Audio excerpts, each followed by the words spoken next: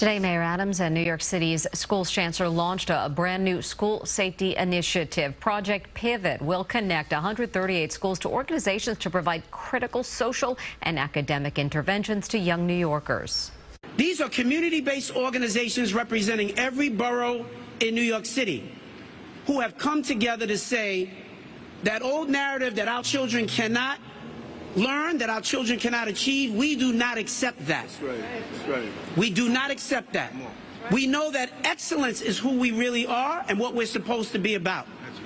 The city says the initiative's goal is to build a strong connection between children and their school communities. It will also help improve campus climate and culture, reduce punitive discipline, and drive classroom success.